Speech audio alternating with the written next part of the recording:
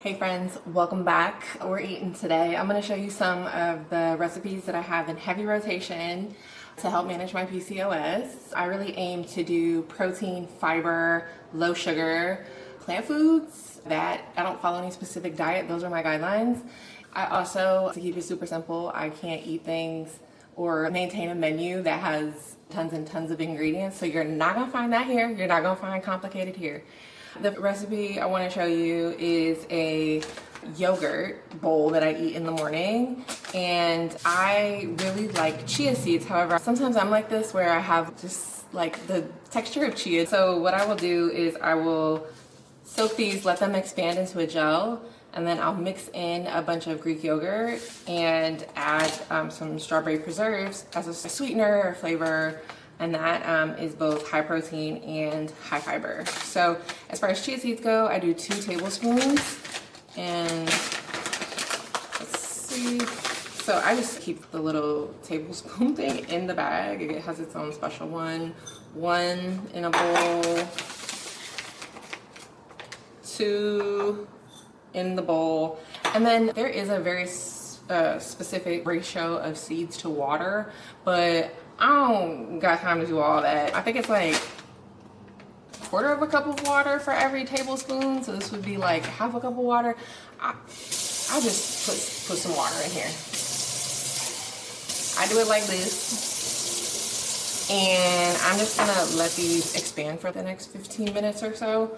And then I will come back, I will dump the Greek yogurt in there, and then I will put some strawberry preserves, mix that all up. And that's 3 ingredients.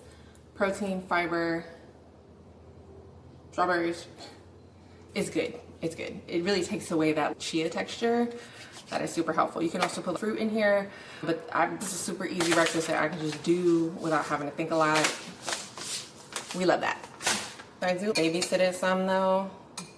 Just try to like scrape off the sides a little bit.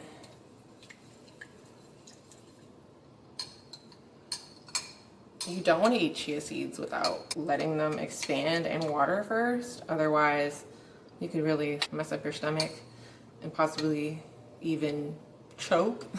We don't want that. So I am going to let these sit for a little bit, and then I'll come back and I'll add the yogurt and the strawberry preserves and show you what that looks like.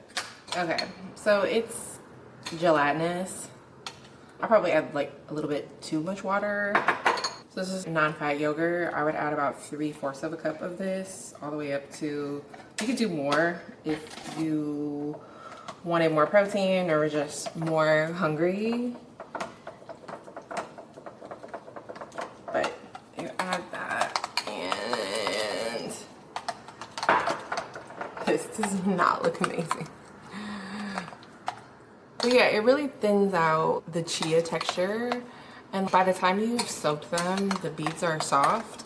So it's not as if it's like a chia pudding or anything. So the last thing I'm gonna add,